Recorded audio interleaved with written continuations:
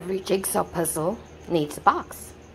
So I bought this box die, and I made this box. And the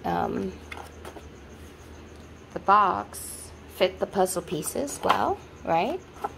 So I think it could have even gone in a smaller box, but this box requires special paper. 11 by 17 doesn't fit, and so you have to go a size up. But where to get that paper, and actually not just paper, cardboard, because this is very flimsy, not good enough.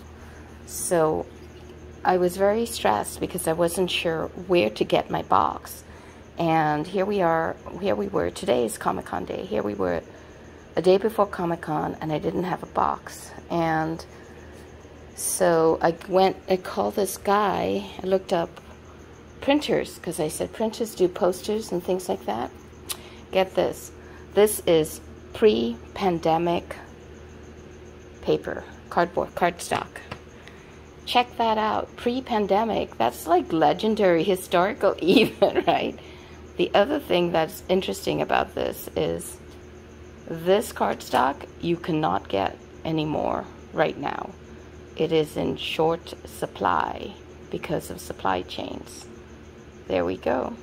So now we're going to work on making these boxes. And I promised him, the guy at Innovation Print, that I would bring back my die so he could see what it looked like. And then I think what he's going to do is test it out to see if maybe this can be something he and his wife do together, right? Which is kind of fun, right? A creative thing, doing it with your fam, right? Okay, but anyway, for me, I got a nice thing to make my box out of. Nice paper. I had to buy this because it fits the new bigger die for the box I bought. There's a lot of shopping going on here. And I'm reading that it says, you know, the board has two sides. I'm kind of wondering which side is the side to put to the foam. So I am going to put the harder side to the foam. This one was, I think, the same material on both sides. So anyway, hope that's right. Okay, for this size paper, I actually needed to angle it. Darn it. But now I'm going to try to salvage this, see what happened here. I'll use a little bit of that spray to stick it all together. And here it is, a box, but it needs a label.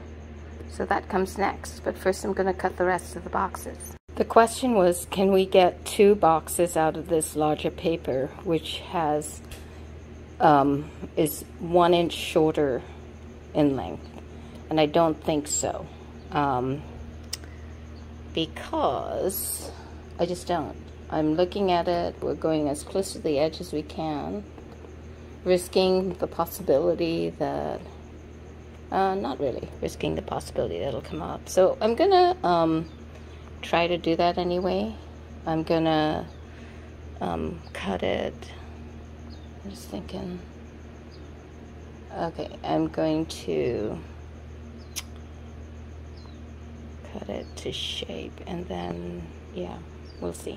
I think I might be able to get two out of it if I cut the first one on this side with the paper, and then I got to make sure if I cut it straight I won't be able to use the paper the other side, but then I could flip it and then possibly have enough. I'm not sure. Okay, I'm using an old cut as a template, so if I cut it just like this, it's not going to work. So I got to try to save as much paper as I can for the off chance that I can get another one in the other direction. So now the paper that I cut for the die, I'm going to actually cut it like this so that I have a chance of getting a second one. I think this is going to work. I cut one, pushing it all the way to the edge here, and then this is the other half, and it looks like it will fit. Barely, but it will fit. I can get two from one sheet of the bigger paper.